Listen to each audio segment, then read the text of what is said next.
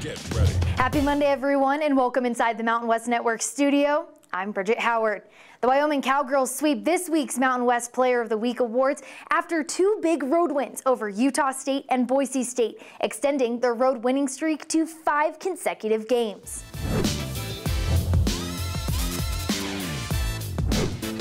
Earning her 6th career Mountain West Weekly honor is the sophomore Cowgirl Allyson Fertig. The Glendale, Wyoming native averaged a double-double last week with 14 points and 10.5 rebounds, while shooting 57% from the field and 50% from the free throw line.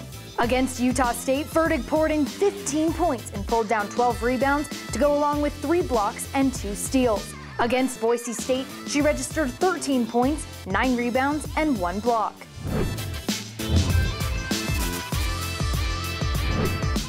Fellow Cowgirl Malene Pedersen is the freshman of the week. She averaged 13.5 points on 10 of 21 shooting from the field, while connecting on 63% of her shots from long range. In the matchup with the Aggies, Pedersen scored 10 points, had 4 boards, and dished out 3 assists. She capped off the week by knocking down 17 points and pulling down 4 rebounds against the Broncos. Congratulations to both Allyson Fertig and Malene Pedersen on their achievements. From the Mountain West Network studio, I'm Bridget Howard.